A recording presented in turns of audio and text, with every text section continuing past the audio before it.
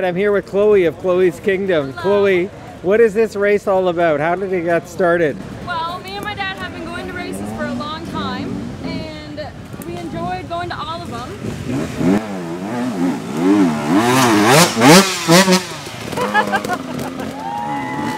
We've been enjoying going to all of them, so when we had the opportunity to start a race here, we were like, it's a great idea, let's do it. Yeah.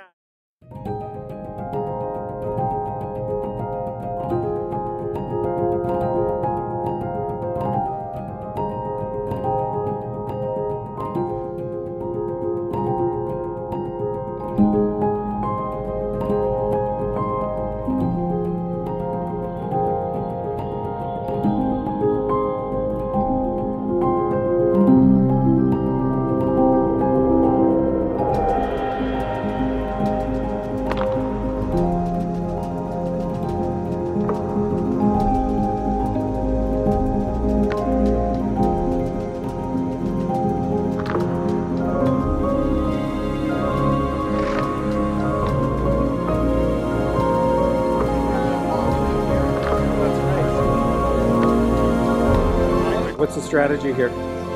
Go really fast and don't crash.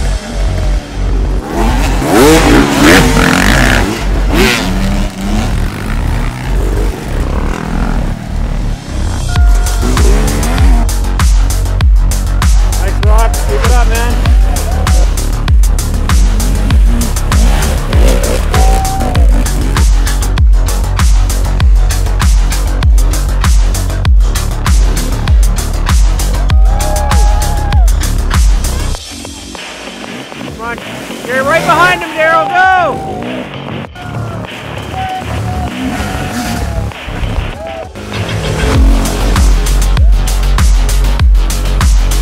There you go.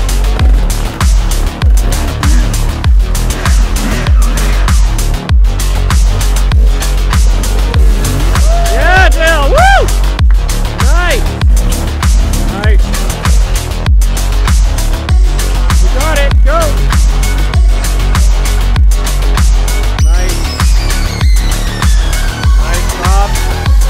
Buddy, doing great. Nice, Daryl, you're second, man. Keep it up. Woo!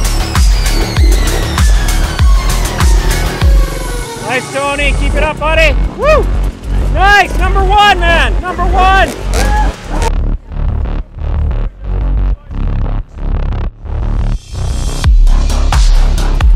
Got him, man. Fourth place. Keep going. Oh, Dave, you're right behind him, buddy. Keep it up, buddy. Woo! All right, here we go. Look, I got the GoPro on. See?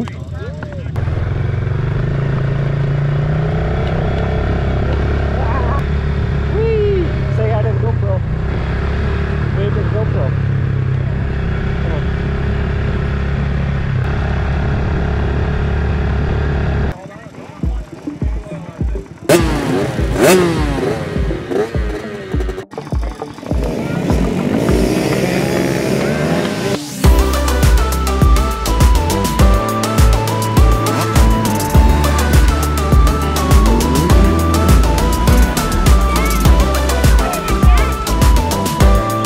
Double hole shot.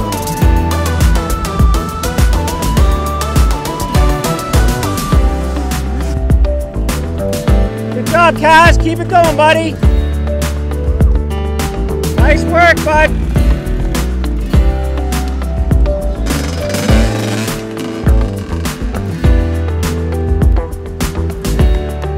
Good job, buddy. You're in first.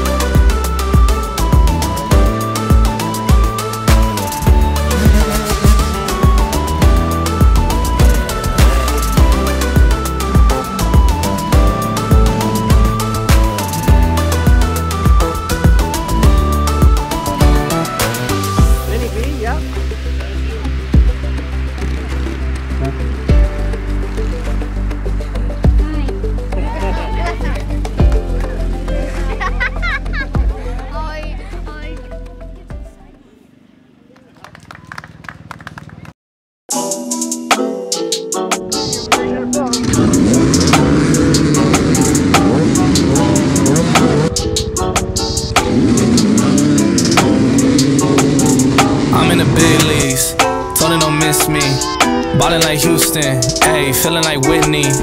I need a bag, bruh, send it through quickly. I'm making his dog, like I'm in the big leagues. Told him that I gotta go, dog. I'm riding the road, y'all. I think that I'm back in my bag now, so I need that go, y'all. Got hits when he throwing the fastball, just too quick for it. Peeling off like the whip orange. Seen the F for this piss poor. I got too much I gotta tend to. Car payments and the rent due. Told y'all that I'm 6 foot with the money stabbing, I'm 10 to. Too much that I've been through, so I put it all in that rear view. Clean money in the black whip. Got old problems with the friends new. Yeah, I'm in the big leagues. Told her don't miss me. Ballin' like Houston, ayy, feeling like Whitney. Yeah, I need a bag, bruh, send it through quickly. I'm making his dog, like I'm in the big leagues. Yeah, I told him I'ma hit it out of stands. I deserve another 100 bands. I deserve another 100 fans. Told them this was always in the plans. I just did it cause they said I can. Blowing euros when I'm down in France. Labels asking how I build a brand. Told them put a check up in my hands. Boy got time, no cap. Made a few chats but they all in the raps. Had a few friends but they suck in the past. I don't even trip when I'm thinking about that. Hopped in the whip and we all in black. Shawty wanna ride till I hop in the back. 0 to 100 seen the rap in the dash. They ain't catching up, dog, I'm moving too fast. I'm in the big leagues. Told her don't miss me. Ballin' like Houston, ayy, feeling like Whitney. I need a bag, bruh, send it through quickly. I'm making his dog, like I'm in a big league.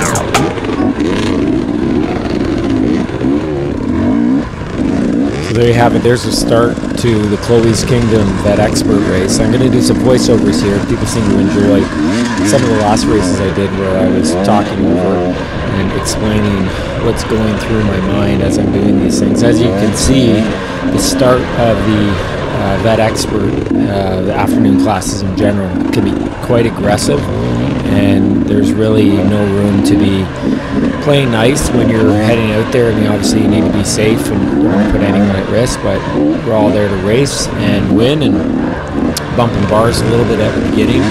Right now I'm following the first place guy. I'm following the leader. He made a mistake here. I get over, I fall, and inadvertently I block them, but I get back on my bike and start pulling away and just try and maintain that lead. And as you'll see, I start to get into a bit of a flow, and things were working really well for me. So this was a 2-day race. This is the first day. This is the Saturday of a doubleheader up at Chloe's Kingdom, and the terrain on this day was just perfect. The previous year, it was still great. There was a lot of loose rock. For whatever reason, this year, all that, I mean, the loose rock was still there, but it wasn't what it was in the previous year. And I think it's just a product of having that race before, and all the great work that Quinn and Alfonso and everyone at Chloe's Kingdom has put into making this race just truly exceptional. It's an unbelievable XC race, and what a special treat that it was a double-header weekend. This was by far my favorite race weekend of the year.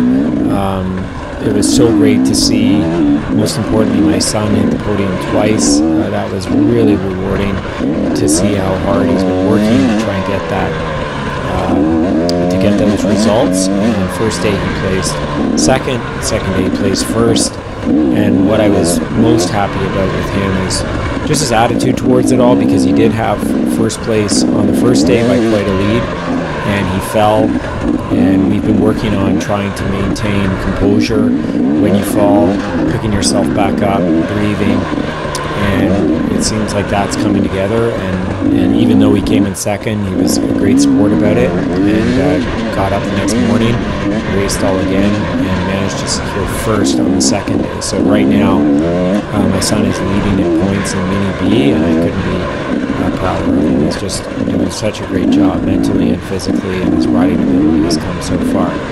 So here I am now in the lead on day one, and I was just feeling great. I'm moving fast. I felt like I could just do anything on the bike today. I've been training a lot of mountain biking. That's really hit there. That hurt. I remember that hurt a lot of mountain biking. That really helps with the cardio, and also not just your physical fitness, but also your line selection, because you learn on a mountain bike that where the weight actually happens on a dirt bike as well, because when you hit a hard route or something on a mountain bike, the weight of the bike doesn't absorb it like it does on a dirt bike. So you start to become a lot more sensitive on how to hit routes, how to hit lines, and conserve energy, because just like a dirt bike, you have to use the momentum, and energy conservation and preservation and momentum is all critically important in dirt biking. So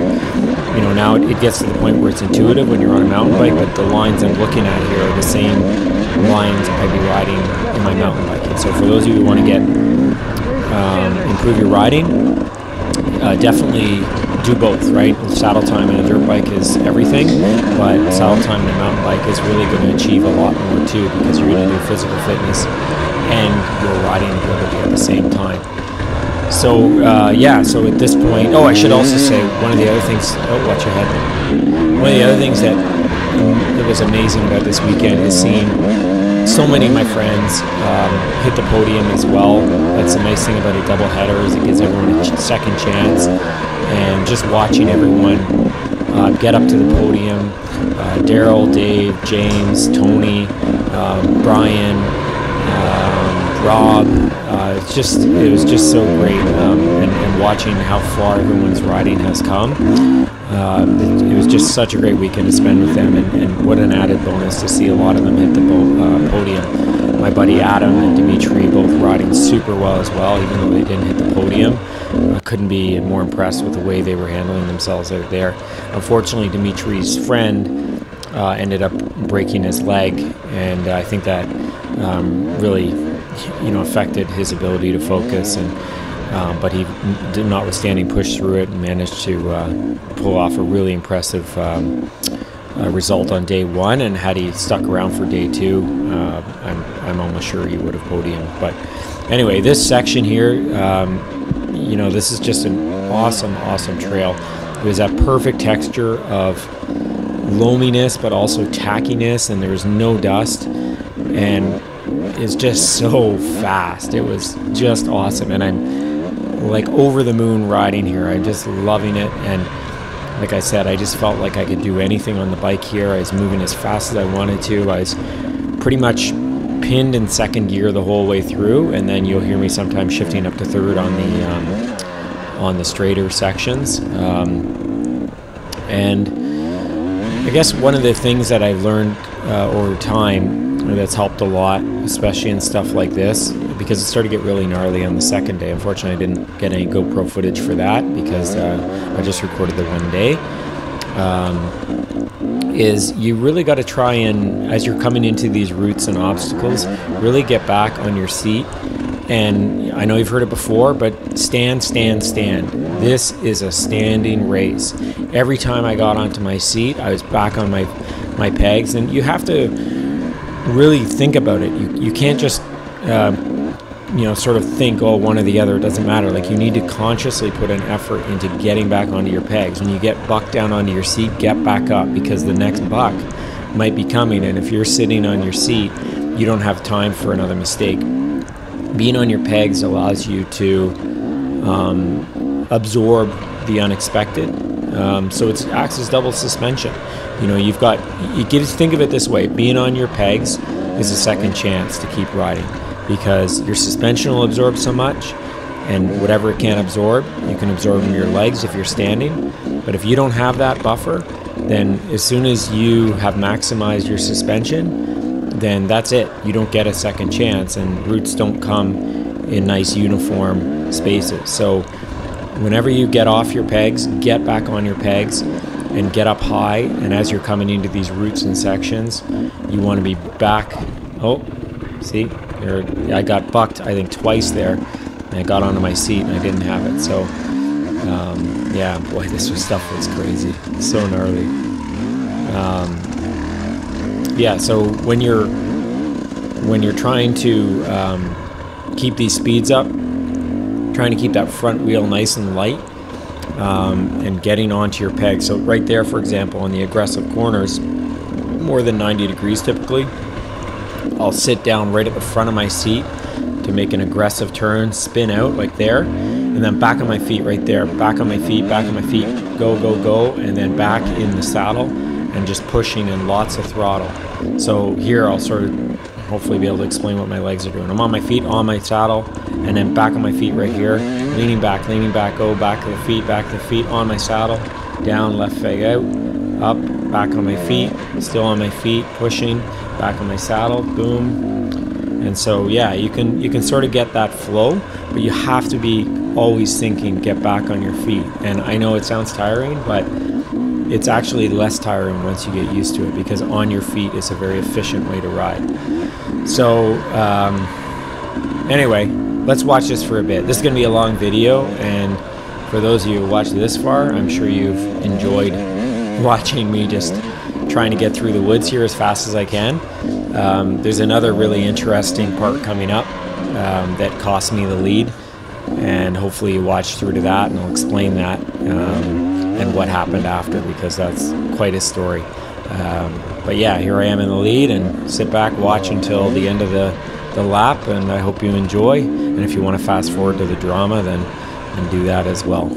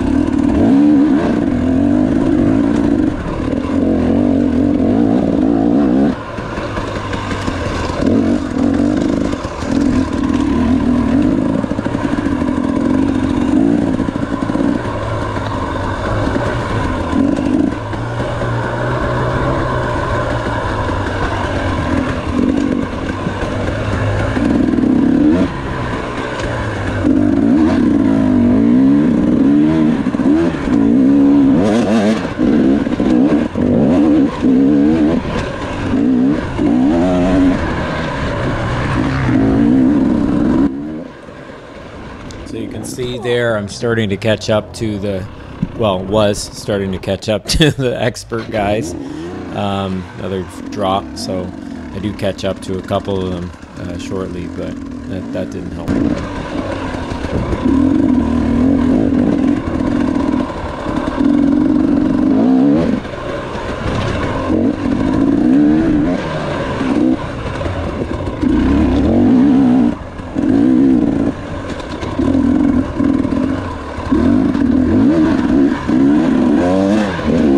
So you notice as I'm going through this stuff, you can see a lot of these little roots and rocks. If you're sitting, I know I'm just repeating myself, but if you're sitting through this stuff, that you're just going to be sliding all over the place. So if you're riding and you ever feel your back tire just sliding back and forth or your front giving out, that is exactly the reason why you need to get on your pegs and get that weight more over your back wheel and keep that front wheel light. That's how you're able to maintain the speed through this sort of stuff where it's loose and there's rocks and there's roots, because if that front wheel is light, it'll pop over those roots, and the back wheel is heavy because you're standing on your pegs and the weight is properly distributed low. That's how you're just going to be able to glide over all this stuff. And it's intimidating because you're higher up, you feel higher, but just keep in mind your weight is lower.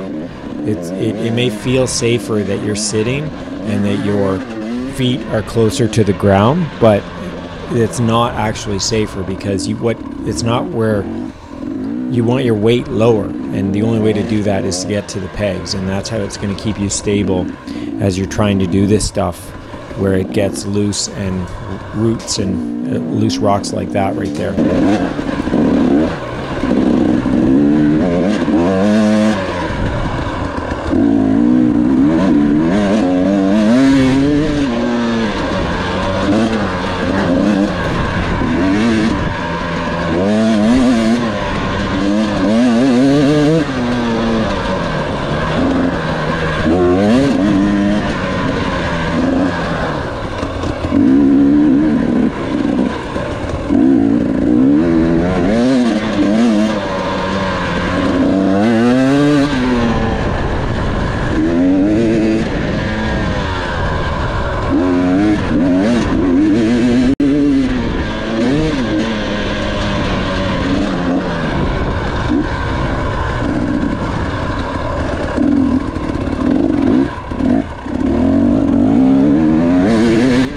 This section here was really fun. It was fast and you're flying by and there's often spectators watching you because it's right in the camping area, and you can really get some speed up here, but you also have to be careful because there's a lot of these little rocks, and this is very much where you need to be on your pegs, hovering over your back seat, similar to like what a position you'd be doing whoops on a track, and you just got to keep that back wheel planted, because if you start getting that weight, you're sitting on your seat high, there's so much potential to get bucked, and then you're going to be flying over the bars at 50 kilometers an hour. So yeah, this was a great section to try and make up some time, and then back into the woods.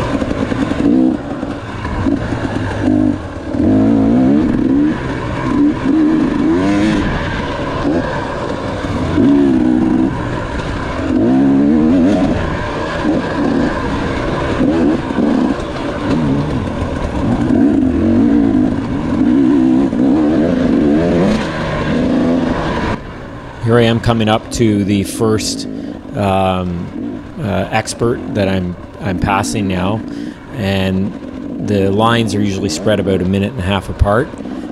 So this is a great sign for me. It means I'm, you know, at a good pace, and I can't see or hear the person behind me. So when you have this opportunity, you want to make sure that you can get by this person as quickly and as cleanly as possible, because if the next person behind you can't do that, then that's going to widen the gap even further. So as I'm coming in here, I think I'm double revving so that the rider can hear me, and trying to keep a nice clean pass, keep going, and maintain that speed. So whoever that was, thank you.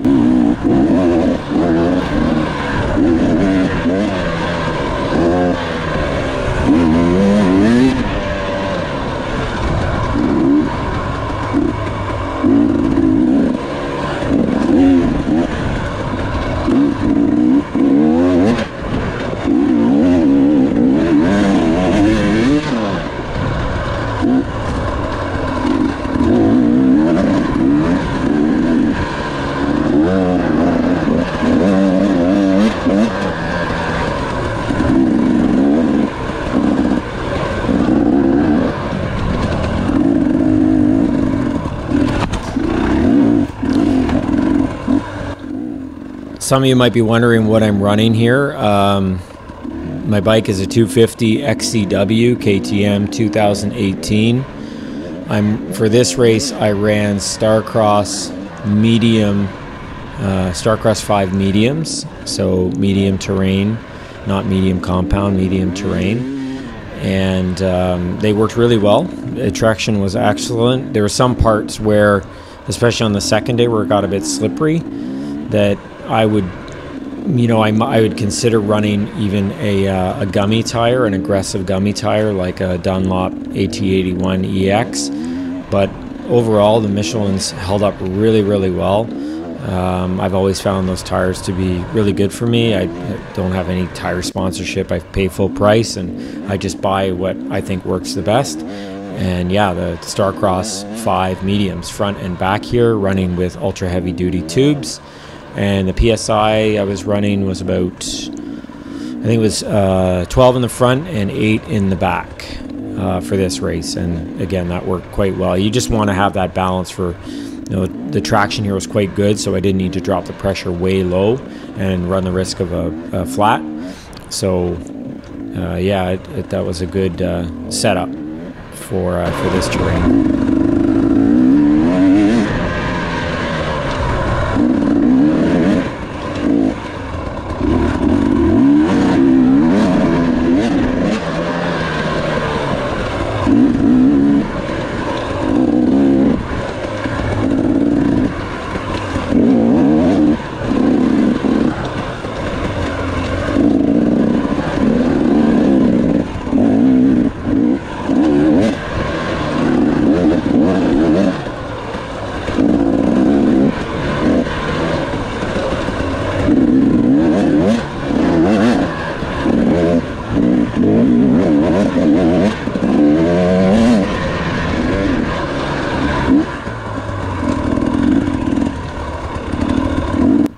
We're coming into near the end of the first lap, so you come back on this swamp here, and there I can see my friend Dimitri, Russian Roulette, so another expert class rider, and I'm coming up on him, I think much to his surprise to see me. This hill, just incidentally, this hill became crazy later on, and one of my last laps on the second day, I dropped my bike and pinned it really bad, but fortunately I was in enough of a lead on the second day to maintain that, and was able to get my bike up, but that got really nasty. There he is, Russian Roulette. Make sure to follow him on YouTube. He's got a great channel, great rider, really knowledgeable on bikes.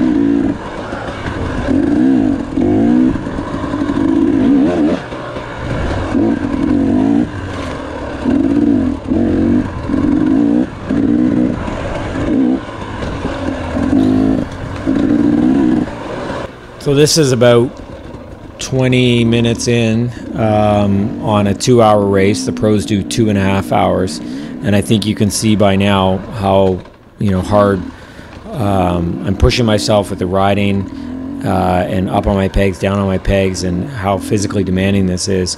Fitness is such a key part of being able to race XCs. You can be a fast rider, but you also have to maintain that for 2 hours plus on any ride. So I can't stress that enough. If you want to try and be competitive in any type of XC racing, you really need to train physically so that you feel good going into the hour rather than completely exhausted. And it's actually, if you're in good shape, it's a good strategy to just maintain, because 50% of the guys or more, unless you're riding in pro class, are going to just not be in the shape they need to be, and their lap times are going to start to decline, and you're going to be able to catch them just by going at your regular pace. So yeah, get on those mountain bikes.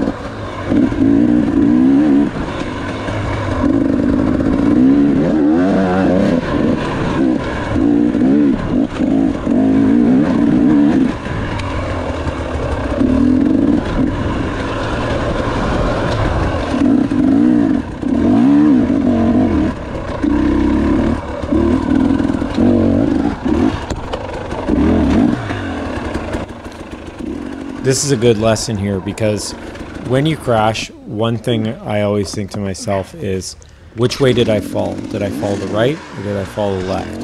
And when I'm trying to evaluate how I'm going to approach it next time, I'm doing the opposite. So if I fell to the right, I want to make sure I punch it more to the left. Everything hitting it more perpendicular and more speed. When people crash, they often come around slower the second time, but you actually want to be thinking, how do I get it faster and more perpendicular? So here we are, completion of first lap. You can see a bunch of people there coming in. I don't know, the times there didn't work, but I'm in the lead. And then this additional section is put in, nice big mud pit. I just went around the mud. You got to think strategically. The most direct way is not always the best way, and you have to think, is it worth it for me to get stuck in the mud when it's only going to take me a third of a second more to go around it?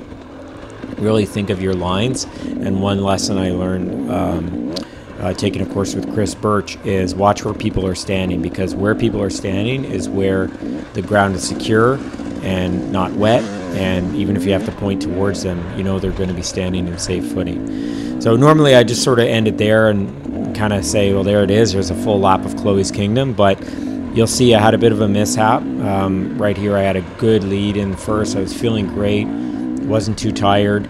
And I thought, okay, I just need to maintain. But you'll see in the next minute or so what happened.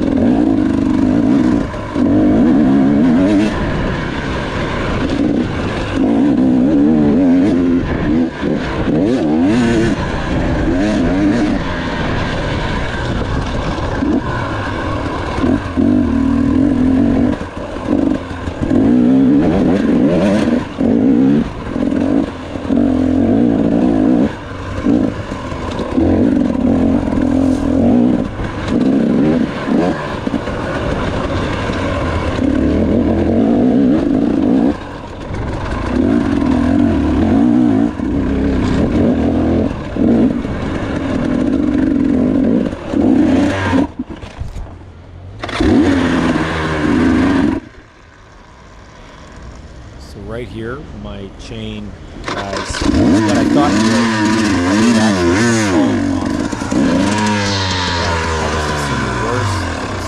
my chain wasn't on, and I didn't even look down. So lesson learned. That something like this happens from, then races you just win. So going forward, I know now always check the chain is actually broken or it's just fallen off the sprocket. So now I'm in this predicament where I have to get my bike off the track and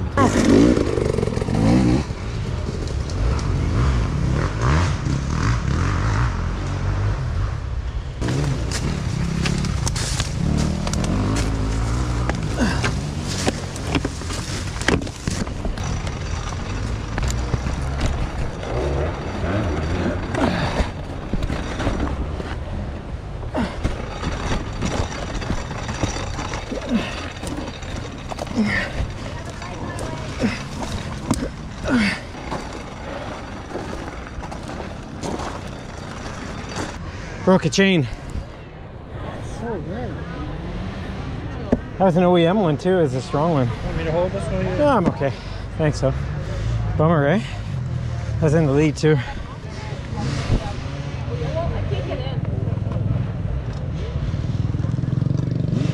It's not broken? No, it's not broken. That's Steve Brand right there. He noticed. He's like, man, I can't your believe I chain didn't check isn't that. broken. It just fell off. So now I'm thinking, oh my gosh, I just walked it back up this hill, trying to get back. Like in total, I checked the GoPro, and I at this point have lost over 10 minutes in time. I have no idea what place I'm in. Had a good lead, but certainly not a 10-minute lead. And so Steve was kind enough to help me out there. We just rolled it back onto the sprocket and fire it up and let's go fight and try and get back up to the podium. I didn't realize that was And broken. in the end, that's exactly what happened. I ended up pushing as hard as I could, trying to maintain my composure. On this race, I ended up getting back up to first. Sorry, on this race, I ended up getting back up to third. And then on the race the following day, I ended up placing first. And it was just a great weekend. So you can watch the tail end of this video of me burning out and trying my best to catch up. But thanks for watching. I hope you enjoyed this video.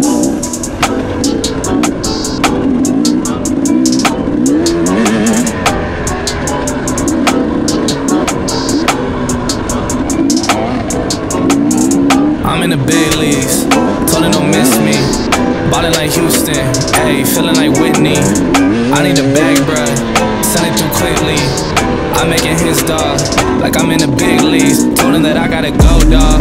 I'm riding a road, y'all. I think that I'm back in my bag now, so I need that glow, y'all. Got hits when he throwing the fastball, just too quick for it. Peeling off like the whip orange. Seen the F for this piss poor. I got too much I gotta tend to. Car payments and the rent due. Told y'all that I'm 6 foot, but with the money stabbing I'm 10 to. Too much that I've been through, so I put it all in that rear view. Clean money in a black whip. Got old problems with the friends new. Yeah, I'm in the big leagues. Told her don't miss me. Ballin' like Houston, ayy, feeling like Whitney. Yeah, I need a bag, bruh. Send it through quickly. I'm making his dog, like I'm in the big leagues. Yeah, told him I'ma hit it out the stands. I deserve another 100 bands.